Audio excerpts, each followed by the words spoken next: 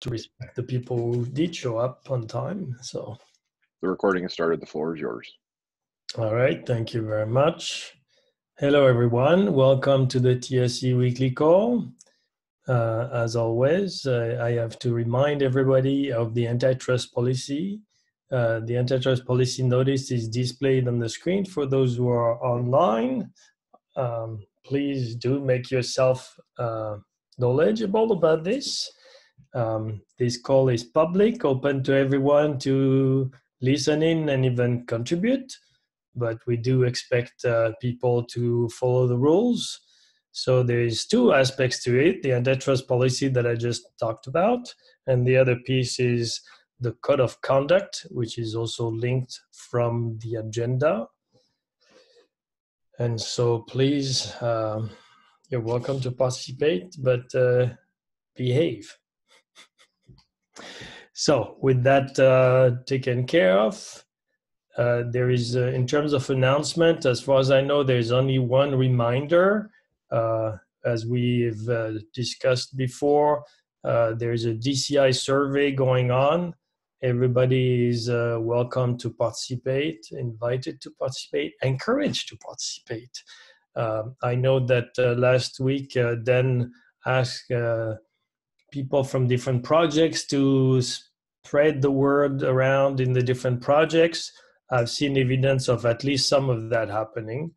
And if you haven't done so yet, please do follow up the link and answer the survey.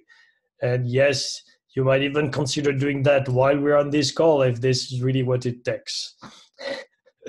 Even though I don't encourage distracting yourself from what's being said on the call, but I think it could be done. Is there any other announcement that anybody wants to do before we move on? Sorry, I didn't put mine on, but I'd like to reiterate the fact that we are getting all the HGF signups for the tables, the kiosks, and the videos. But I think most of y'all are aware of that by now because I think I've pinged everyone pretty much individually. But if there are other people who do want to do the tables especially, this is the part that's going to be a little bit more unconferencey like, where you have control over it and you can suggest topics. Please sign up on the wiki, and I'll add that to the notes, the wiki link. All right, thank you, Silona. Anybody else? All right, otherwise let's move on. In terms of quarterly reports, there are 3 that are due according to our calendar, but none of them have been posted yet. So this is my way to highlight the missing part. Sorry. Iroha has its report already. I published it a little, like a few hours ago. Yeah, I'm a little bit late, but still we have the report, and we're here on the call to present the report if you have time. All right, well, it's okay. I mean, given that it was just posted, I can't imagine many people have had a chance to look at it. If it's okay with you, we'll just keep it for next week. I will carry that over to next week's agenda. So hopefully people will have time then to have a look at it. And if there are any questions, they can raise them by then. Is there anything from your side? That must have been Sarah speaking, right? Yeah, that's me, Sarah. No, we don't have any questions about that. I mean, it's a very short report. Things were not like hibernating, but it was a little bit slow, a little slower than usual. So the report is kind of short. So yeah. Okay, no, but that's good. I just didn't want to miss if there was anything you wanted to talk sooner rather than later. So that sounds good. We can wait for next week. All right. Anything else on the reports? Otherwise, please do keep an eye on the calendar. The calendar for the upcoming reports is posted. Thanks to Rai, they put all the reports into a couple of wiki pages. So there's a chance for everybody to see what's up. And I keep adding those to the agenda week after week. So you can easily click and see when your report is due. So please do keep an eye, and let's try to keep the right pace on these reports. Otherwise, you just we've back up. We've Yep. gone I'm sorry, there's like no push in this at all anymore. Everything has to be pull. So, you know, we used to get an email reminder or something on the chat channel that, hey, your report's due in a week. I haven't seen anything for the performance and scale one. And so it's just, I mean, it's becoming harder and harder to run these things when you have to sit there and pull to find out when your reports are due and stuff like that. All right. Did we agree? I thought, so I thought we said we didn't need work group updates. Oh. Okay, so that's two different questions. All right, and I apologize. I did see that one just came out a day ago. So this morning at 3:30. I understand, but so on the first part, obviously, you know, the Chris's question is relevant because if there's no report, then we can forget this whole discussion. Although it still applies for the projects, I suppose. I mean, my understanding, and Rai can tell us exactly what the status is, but previous years, he actually went in a calendar and put calendar reminders for each projects and working groups. But it was kind of a pain to keep doing this and maintaining it. And they kind of gave up and put everything in a page instead. Is that right, Rai?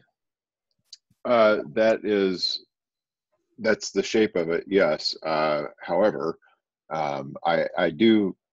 the reminders do go out to the mailing list, just not to every individual mailing list.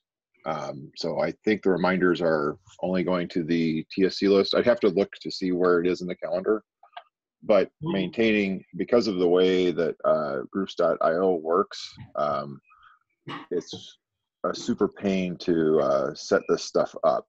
Like, I can't have a calendar event that sends a mail to 2 lists, for instance. Okay. No, well, I think we received I think we received the mail on our Iroha list, but it was like a few days ago. Like, we didn't have a lot of time. I think it wasn't like as usual. I believe that previously we received it in more than a week even, but this time I think we received it like pretty recently. But maybe I'm wrong. So Yeah, I doubt that you're wrong. Rai sent me a reminder for the fabric, or me and the maintainers. But All right, so maybe, Rai, you can have a look at how long before it's due you send the reminder, and maybe that can be adjusted. But it sounds like the reminders are going out, so at least we have some. I think it was at least a couple of weeks. I think I did mine because you sent out a reminder of the reminder. So. Yeah. Well, yours was a little bit weird because the issue with yours, Chris, the one for fabric, was that it was dropped on the floor, right? So that's why yours was hand delivered. Oh, okay, fair enough. The one everyone else is talking about, calendar reminders. Okay. Yeah.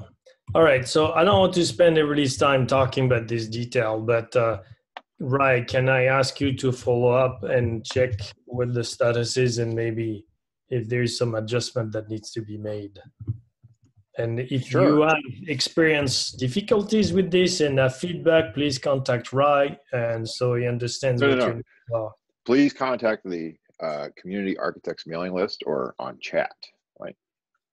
Okay. That'd be awesome. Thank you. Yeah, it doesn't have to be Rai, although Rai seems to be stuck with it. All right, so back to the question Chris touched on, though.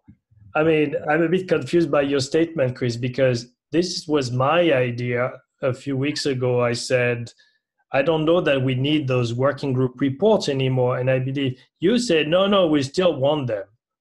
So are you saying now we don't need them? Okay, so I'm just maybe misremembering how we decided this. Maybe we need a decision.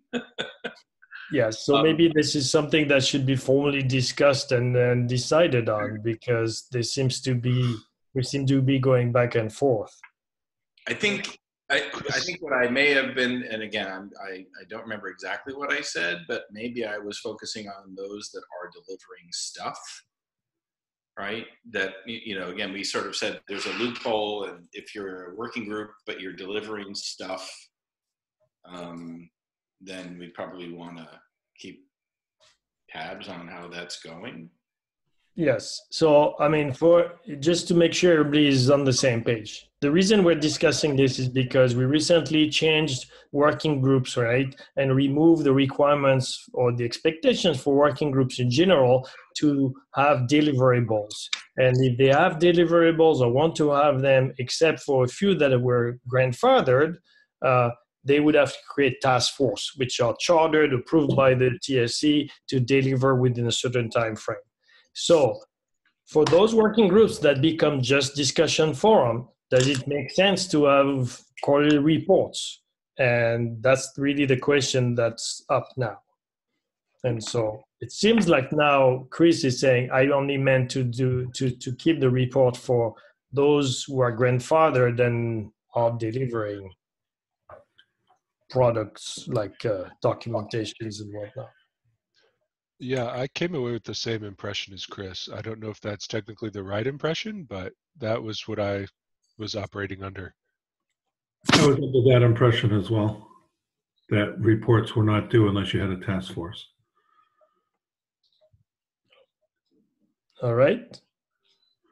I mean, we can agree to that, and then just that's it. Why don't we just make a decision? Woohoo!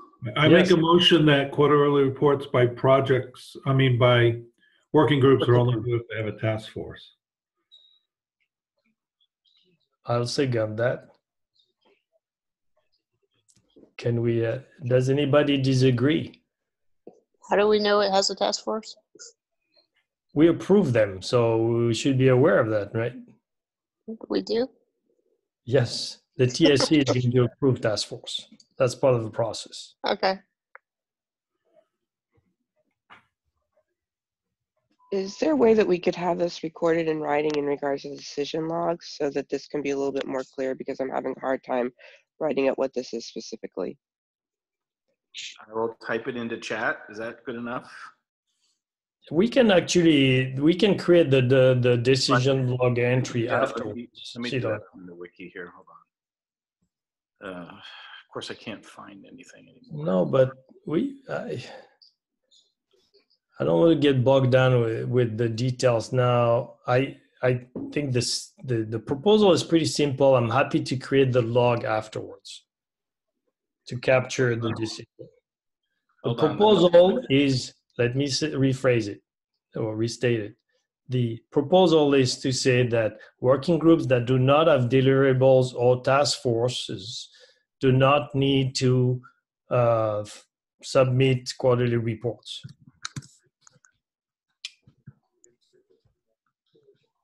Are you creating the proposal, Chris? Yes, I am typing it now.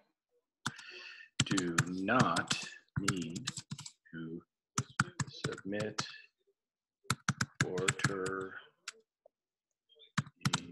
reports unless they have a task force.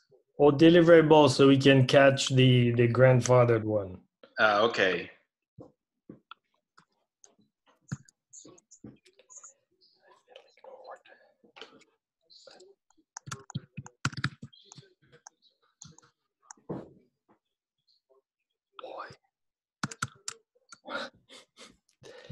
I was trying to avoid having to do that live, but.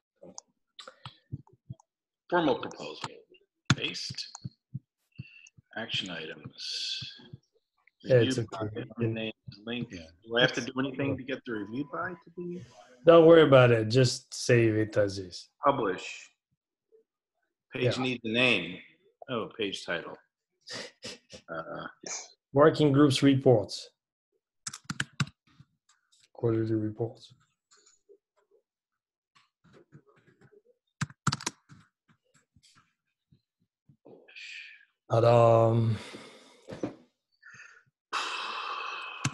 TSC chat.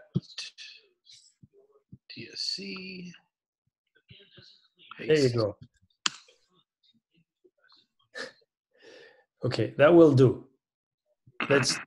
Everybody sees it. Rai is displaying it on the screen. Working groups that are purely discussion group that don't need to submit the quarterly reports unless they have deliverables or task forces.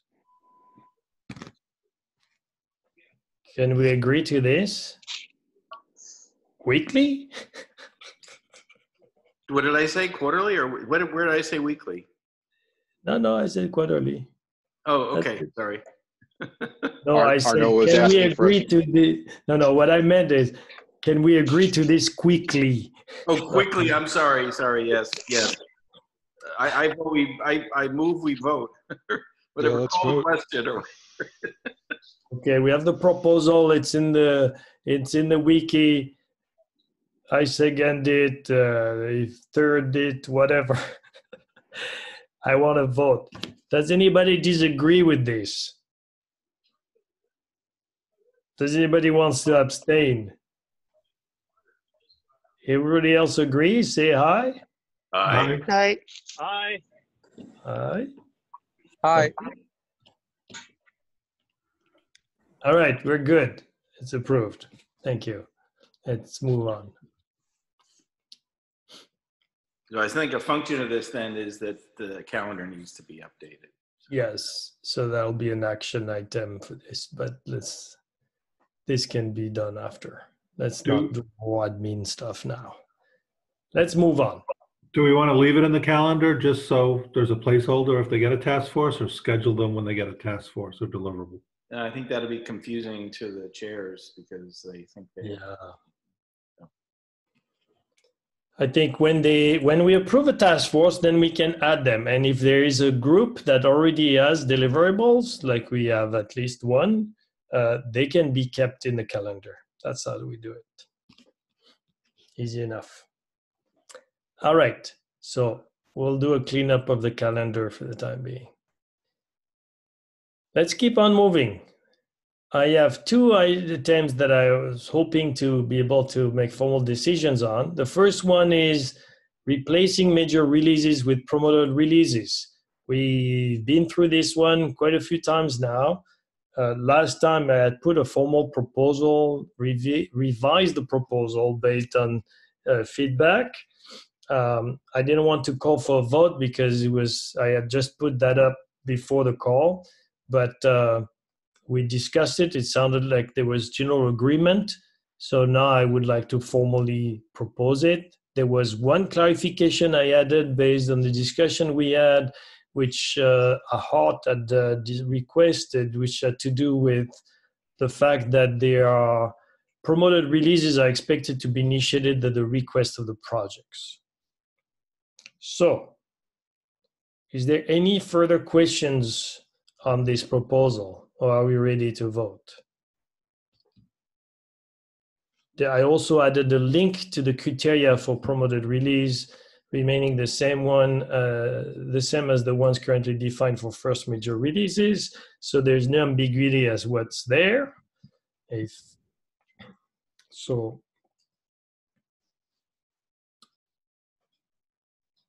move we adopt the formal proposal. Thank you. I second that motion. Thank you. All right, maybe we do a formal vote one by one on that one, right? Can you call? Sure. Angelo.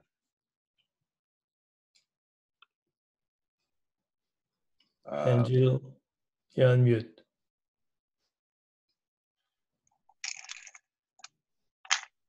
Arnaud. Yes. Chris. Yep. Dan is out. Yes. Gary. Wait, was that Angelo answering? Yeah, it was me. Okay, that's fine. Thank you. Where were we? Hart. Yes. Mark. Yes. Nathan. Yes. Swetha. Yes. Tracy. Yes. Troy. Troy's still not here. So there you go. Have we heard Gary? He's not here. He's here. He is here. Yes, not in. Yes. We have him triple muted. He doesn't know it. Oh, Like double secret probation. He's oddly silent. That's not him. yeah. Well, regardless, yeah, the proposal is overwhelmingly passed. Yes. Anybody opposes it? No. All right. Thank you. This is approved. All right. Let's go back to the agenda then. The other one is the one about the repo structure. So we have had that project that was led by Chris through the task force to define a common repository structure. And it lists a set of files that people are expected to find or to have in every repo. And so there's been some discussion, and I want to address that point now. I mean, Dan, you may have seen, said, well, I didn't think we were ready for this because we should get feedback from the maintainers. But we have had the proposal up for a while. We discussed it last week, and there doesn't seem to be any showstoppers. And I want to be clear, just because we agree on the general idea doesn't mean we cannot amend the details later on as feedback comes in and people gain more experience. So if there's a file that people say, oh, that we don't need, or we should read that one that's not listed, we can make those adjustments. This is no different, in my opinion, than anything else that we do. I'm always in favor of incremental approaches. So, but Chris, I'll let you talk to the proposal. Yeah, so this is the, if you scroll to the bottom here, before you scroll, hold on, wait. So before you scroll, so the recommendation in my proposal is that we adopt RepoLinter, which is a tool that the to-do group, which is a group that was formed to sort of define some best practices for using GitHub and open source. They developed a tool that basically goes through and does a check and says, do you have a node? Do you have a license file? Do you have a contributing, so on and so forth. And in some of those files, it's looking for specific criteria, characteristics of the file itself. It also does a sort of a cursory check of things like, do you have a license and copyright header in your source files? So if you run this tool against your repository, it comes up with a little report and tells you whether or not you pass or if you have any things that are exceptions, like in the report that I pasted in here for Fabric.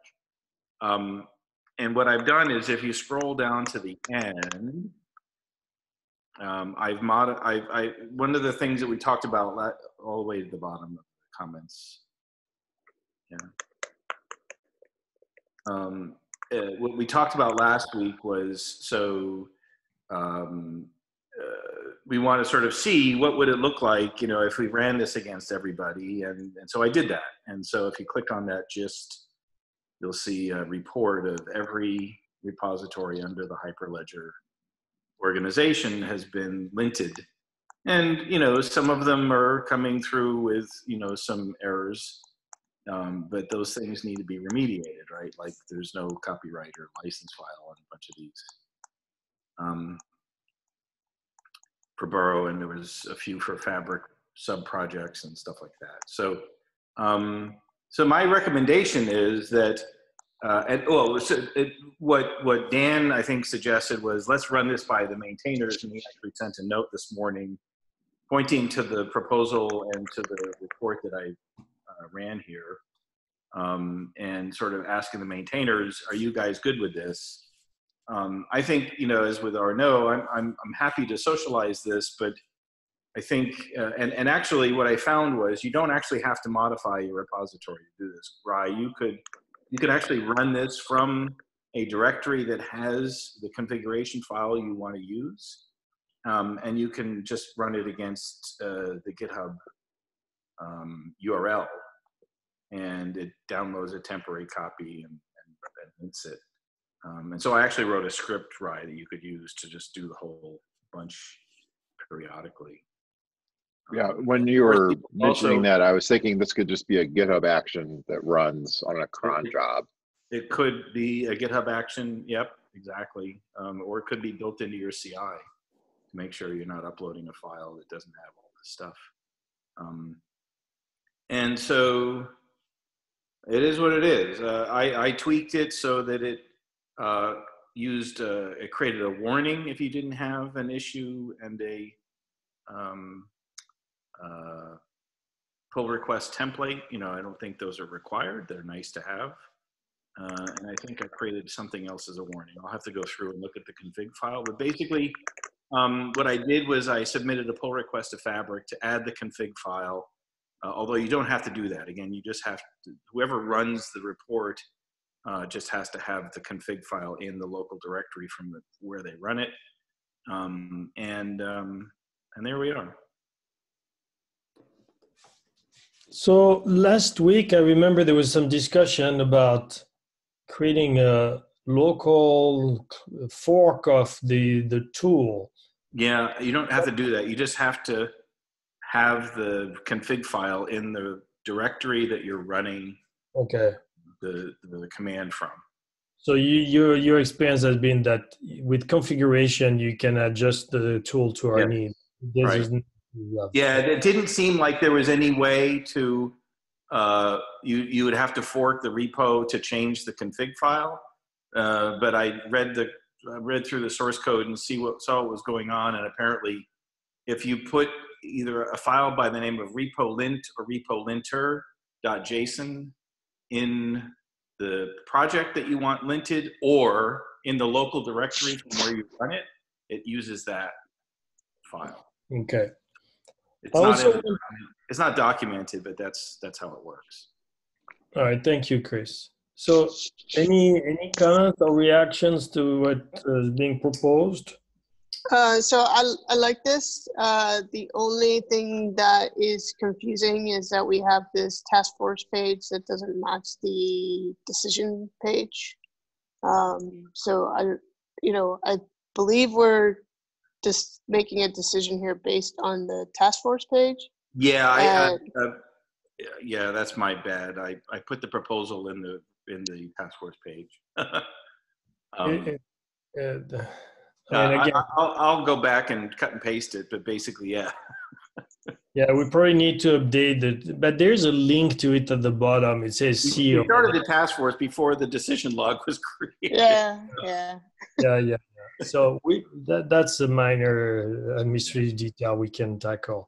I'm more interested in another aspect, which is, so I don't know what Dan's concern really was, because he seemed to be concerned that we would be adopting this too early. And for me, it's like, well, I only see benefits, but part of this might be, whether, to me, this is not, the goal is not to give a black eye to projects that look like or reported as non-compliant, but it's really providing guidance as to how to improve your repositories.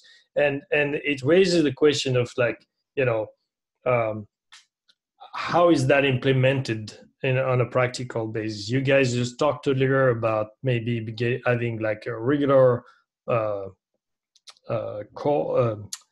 run of the tool, a linter, on a regular basis. But at this point, I haven't heard anybody. My understanding is that we're not trying to enforce this, and again, give black eye to projects that don't comply, as much as providing a tool for people to be better at it. So I think, yeah. So you raise a good point. So there are some files that are nice to have, but then there are also some files that are required, like license, right? And I think the objective here was that we would have a community that was somewhat consistent in all these things. And I don't think it's really a stretch to say you should have all of these things. I agree that maybe we don't go around beating people over the head with it, but maybe share with the maintainers, here's what here's where you stand.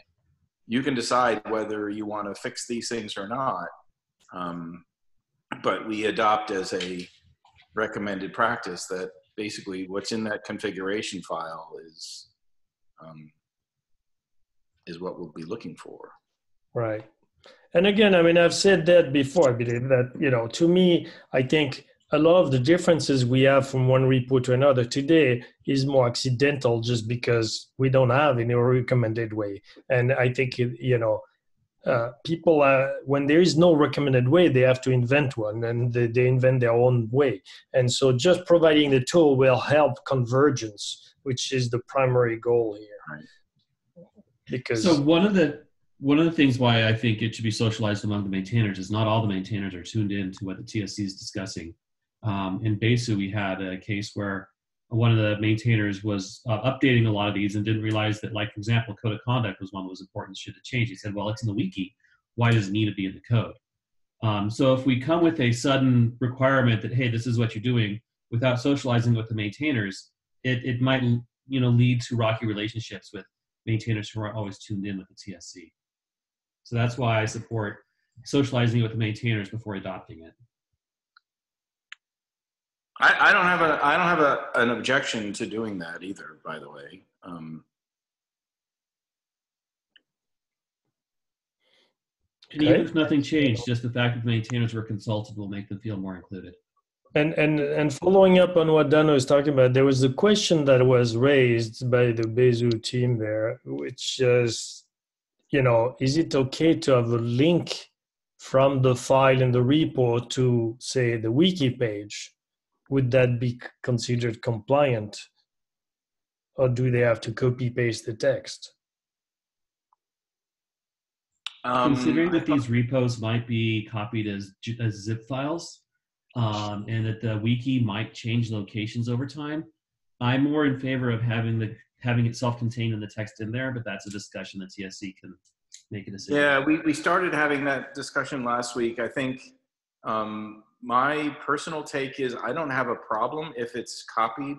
However, it creates sort of immediate technical debt if we decide to modify the code of conduct or the security policy and so forth. We have to go through and change them all. Now, again, we could also automate that, right? We could, just like we did with the security file, automatically submit a pull request to everybody to update it with the change. But it's something that needs to get done if we do make a change. So that would be my only concern.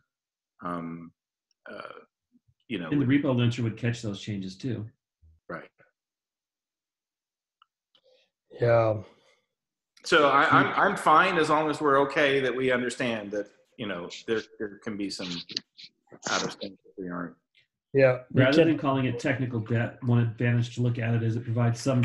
Is it worth going through this effort to change it? How important is changing this policy rather than just updating a wiki where it gets changed too frivolously? Putting a tiny bit of barrier to changing it makes such changes more measured and deliberate. Well, we created it 3 years ago and we haven't changed it, so. Yeah. The longest running debate. Who's going to try to make Chris lie now?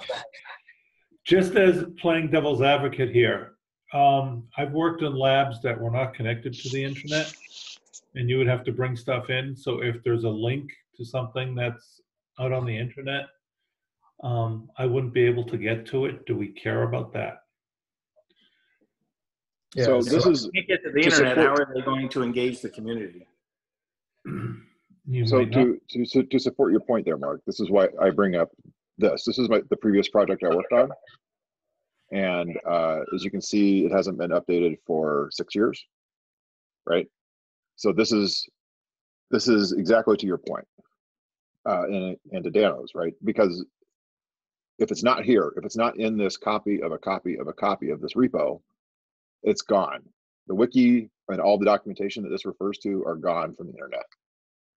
And maybe you can argue that that's fine because the project's dead, but at the same time, the code does live on. So I would be much more in favor of like not linking to anything else online. Because also the files are, when I download something, those rules in effect for that code, right? Until I update. Yeah.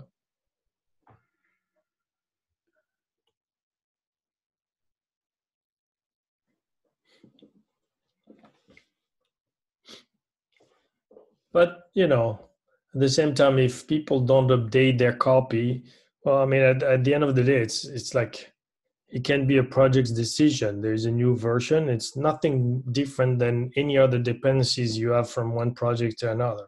At some point, you have to decide, hey, we upgrade to the new version. And it can be left to each project to make the decision when it's the right time. So I think there is more advantages to having a local copy with all the text in it than having a link that can be dangling, because that unfortunately happens more often than we'd like. And that's the worst you can have, is to have a file with just a link that points nowhere. All right, I'm good with that. All right, so it sounds like we are in favor of not having just links, but we want to at least have the content there. Of course, we could do the Dirt3C thing, which is to say, you know, to have a link at the top that says, for the latest version of this, say, code of conduct, see this page. And then have a copy anyway. Mm-hmm. But we don't have to get too fancy. I don't know that it's worth worrying too much about that. Right, but that does work if you've got a local. Yeah. Okay, anyone else? Any comments? It sounds like, you know, I hear people are in favor of kind of not rushing into the decision, but it would be good that we agree that there's the general direction we want to go, and then we can socialize it, and maybe in a week or two, then we make a formal decision that this is it. Now we have adopted this as a policy. And for now, we don't have to make a formal decision. I just want to hear if anybody has concerns with the proposed approach. I have two questions. Question number one is, will this apply to the labs repos? I'm assuming yes. And question number two, Chris, is there a way, how do I run this on my repo? That was the part I couldn't figure out. If you want to run it on your, what I can do is I can put together a little README, little you know, guide for how to use the tool. For how to use it. Okay, that would be helpful. The README is pretty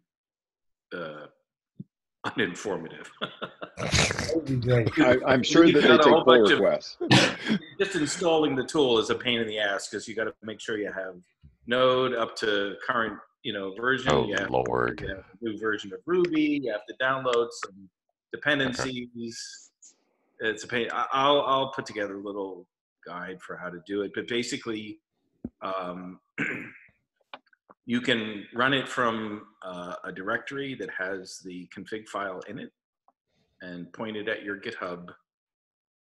It's pretty straightforward, but I'll put together a little cheat sheet. Okay, that'd be great. Yeah. And labs, yes, labs, no. You know,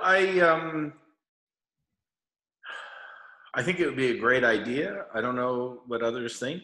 I would be in favor of that. Again, if it's not an enforced thing, but a sort of an advisory thing, I suppose. That's my thinking too, is that we don't have to enforce it, but we can say, hey, you might consider to do this, you know, so that we can kind of guide them in the right direction. Tracy, as a lab steward, Vipin, I mean, do the other lab stewards have any opinion on that?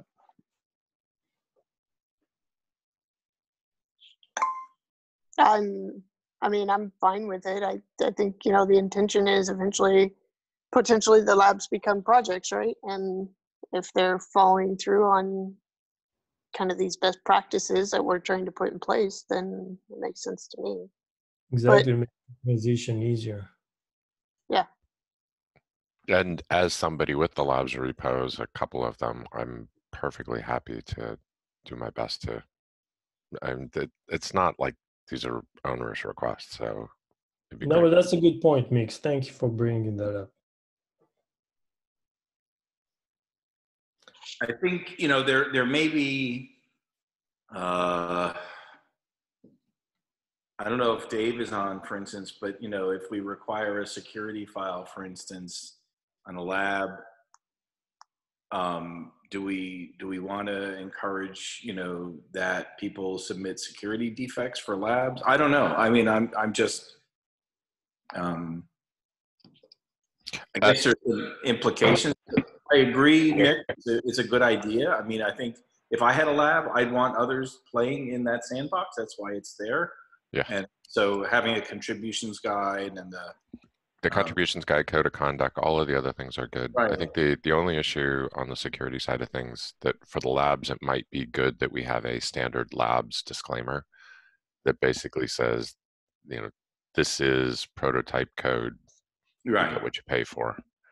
I mean, we've tried to write that all over all of our documentation, but having a standard place that disclaimer is called out would be a good thing. So maybe, yeah, if we came up with a different security file, I suppose that might be. I don't know if we want to go through all the trouble to report, because again, it's prototype code basically. It's not intended to be used for production. Correct. I mean, for some labs though that are security focused, you still might want to have some of the security stuff. Well, yeah. See, again, I'm just being more rigorous is not a bad thing. Forcing every lab repo to be that rigorous would be a very bad thing, though. Sure. Yeah, I totally agree. I just think that some labs that would be actually a really nice thing to have. And, you know, actually, you know, thinking about this a little bit more, but maybe, you know, maybe the rule of thumb is that if you're an active project, you should, with a capital should, be compliant. And if you're incubating, you know, you may, right?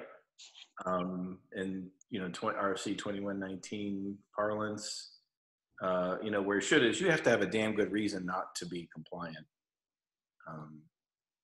for an active project. Because I mean, again, I think the expectation is that it's a little bit more mature. It's sort of, you know, it's part of what we're doing in the community. It's abiding by all the guidelines set by the TSC and so forth. That's one of the great, you know, so it's, you know, it should with a capital should, not necessarily a must, but, you know, there has to be a compelling reason not to. And then for labs, it's a may. Okay. So let's leave it at this for now, and there may be some adjustment that makes sense to make for the labs, but it seems like there's general agreement on the direction. Yeah. So let's go with this. And what I'll do is I'll go through, I'll update the actual decision log with the proposal. Yes. And, you know, with what we described, you know, what we just discussed here. And that way we can go off of that. Sounds good. Thank you, Chris. Yep.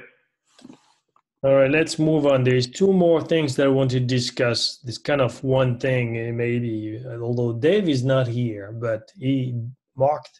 We have a couple of, we went through a whole list of issues related to the TSC election process, and there were a couple that were left pending, and Dave has marked them as blocking. And I asked him, what do you mean by blocking? What is this blocking? And he said, well, it's blocking the staff from implementing, the part that's of the process we agreed to, which is the staff will come up with the plan for running the election that will be, put before the TSC beforehand, so everybody knows what exactly the expectation is. And so he's basically saying that, and if Dave is on, I'm happy to let him talk, but I believe that I captured this anyway. Oh yeah, I see Dave now. Sorry. The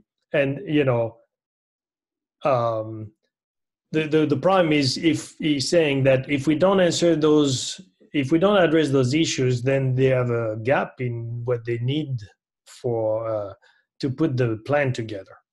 So Dave, you're on. I'm sorry I didn't see your name first, but is there more to say on that, or did I capture the crux of the matter? Here. Dave, are you on mute?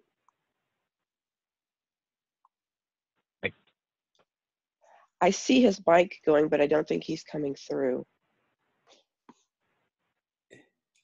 Breaking up badly, I think. No, it's not Well, coming. I think you captured the crux of it. What speaking for myself, I want this. I want the TSC to make these decisions so that we can have a much smoother TSC election. And the sooner it's done, the sooner we can start. The sooner the decisions are made, the sooner we can start implementing them. So it is really blocking us, the community architect staff, from getting stuff going. And that's why we're asking for this. Yeah, there's a bunch of decisions that have to be made, and there's a bunch of also some things that have to go a little bit more farther forward, and that I need to give clearer direction to LFIT, because there's a lot of this stuff that's actually being nailed out right now that they're about to start doing software development on. So the sooner we can give them a very clear agenda in regards to how we would like for this to be run, the sooner development can start working on it. Because we're doing things like trying to figure out the LFID situation versus the GitHub ID situation, identifying the different maintainers, all, who can vote. All of that is really important qualifications that we need to give to an entity that's outside of ourselves as well. Okay, so thank you. And so I would like to go to the TSC members now and ask them for feedback, because I mean, the reason we haven't really made any effort to address those lately is twofold from what I understand. So there are two. The first one is this TSC election voter selection. I believe there was a bit of fatigue, quite frankly, and everybody was kind of fed up. And I saw that, one of the comments I already got was, oh, let's not talk about this anymore. And so it's clear that, there isn't much interest in discussing this type of issue anymore. At the same time, I do understand the challenge that the staff is facing, and I don't want to ignore that. But there was this notion of the voter selection, which is entirely up to us. And the other one is observer. And if you go to the observer, you'll see that the last was that we basically said, well, it raises some privacy issue, and we should really get guidance from the governing board on this. And VPIN answered saying, I think that's bollocks, and there's no issue, we just have to make a decision. So I just wanted to, without getting into the gory details of each issue, I just wanted more, to get a sense of how the members of the TSC feel about those issues. Do we have an agreement that we should spend a bit more energy back onto those issues? What about this privacy issue with regard to the observers? Is that an issue, or do we want to go to the governing board, which I don't think we have done? So Arno, I mean, I guess I'm trying to figure out why the last 4 years have been bad in doing these elections. What has changed since the last election or the last 4 elections that make us think that we need to change what we're doing? Secondly, this is written into our charter, right? So if any changes were to happen, it feels like the place that we may end up having to go anyway is the governing board. Right. I'm kind of with Tracy on this. I don't, and I said this the last time, I don't understand why we're reopening this can of worms, right? I mean, we have a pretty good process for deciding who is eligible to vote. The staff has been, they have tooling that can determine this. Now, are they able to chase everybody down? No. But okay, But the biggest problem is not finding people who are eligible. It's getting people who are eligible to vote. So I don't understand why we think we're not, picking up people, because we also have an exception process that says, if you're not on this list and you think you deserve to be on the list, contact the staff. So we have a vehicle to get on there, and we have a vehicle to collect who's contributing. And frankly, if you're a working group and you're or a task force and you're producing something, put it in GitHub. This isn't hard. Right. So I don't understand why we're opening Hold on. This argument has been going on for a while. The charter says anyone who contributes technical artifacts to the code base. The code base has been narrowly, sort of targeted to GitHub only. Technical artifact, including documentation, it says, and you have set up a wiki, you have set up all kinds of other Google Docs and everything else, and that's why you involved the working group chairs to get the names. So I don't think that, and every election cycle we come to the same point, which is how do we find out who are the contributors? Technical artifacts.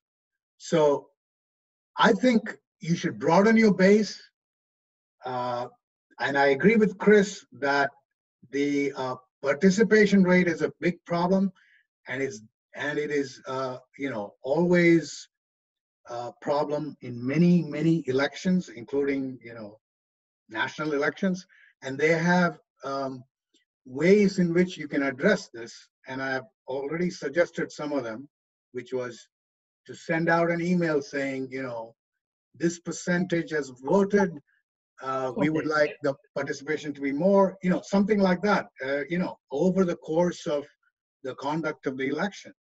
So that, these are all standard methods. I agree that, raising the participation rate is important for people to get, represented. For the TSC to be a true representation of the community. If it is confined to small numbers of people, then you're going to get some skew in the elected body, and that's what's happening. It's been a concern, and okay. that has been broadly touted. So for us as a community, it behooves us to address these problems, not just say, oh, if people are not on the list, let them object. That never works. Whenever you have a choice architecture that says somebody has to do something in order to get on board, then it doesn't, it's another friction that is added to the mix. All right, thank you, Vipin. I mean, as you said, we've been through this quite a few times, and so far I don't hear anything really new, unfortunately. But so one thing that I did hear, which makes me, think a bit, is, in fact, what Tracy is saying. We have a status quo that has worked for the last several years, and so if we make no decisions on any of those two issues, for that matter, things just get carried forward the way they have been done so far. And so I would actually claim, based on that statement, which I think is accurate, is that these are not actually blocking. The staff, should just continue what has been done until we make a decision on those things. If we don't make decisions, this means the status quo doesn't change. Now, we might want to still capture the status quo in response to those, and I would claim that we have a process, as Chris alluded to. There's tools that the staff uses to build the list with the exception process and all that. We could capture all of that and just document this so that everybody can see that in response to the first issue on the voter selection. And then for the second one, the default is there is no observer until somebody comes up with a proposal that everybody feels excited about to support. There's just no observer. And that would be an easy way to solve those two issues for now and, move forward. But I would claim this is just capturing the status quo. We are basically out of time, so unfortunately there isn't much time, but I wanted to get a reaction to this. Am I missing something here? No, I think you got a reaction. I got a reaction. Where? There's been a lot of reaction to this, right? So I haven't even jumped in yet. The status quo is not good, and I understand that's how he feels, and I respect that, but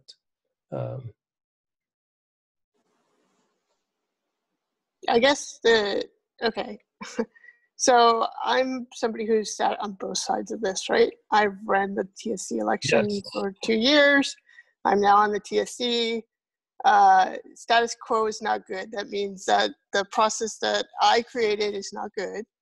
So I'm taking a bit of offense at this point, but I think that if I were still on the community architect team and I were having a problem running the scripts and doing the steps that need to be done, I would take the necessary steps to fix that, as any developer would, right? If the process that you have doesn't work well, you go and you fix it. I don't think that we as the TSC need to weigh in on somebody fixing those scripts. They're part of a lab. Anybody can go in and fix them. So anyway, I don't want to get into a lot of detail here because it's somewhat frustrating for me to be listening to this conversation for the 10th time. So you take it for what you will. all right. Thank you, Tracy. So unfortunately, we're running out of time. So that's it for today. But I would move to capture the status quo in these issues for now and make that the default resolution. And I challenge anyone who feels like this needs to be modified to make concrete proposals on how to modify them. And at least we would have a solid starting point. So that is the course of action that I suggest we take, and I will move towards that. So with that being said, I want to respect everybody's time. You did make me wrong again, making this call shorter, but it's all right. Thank you all for participating today, and see you again next week.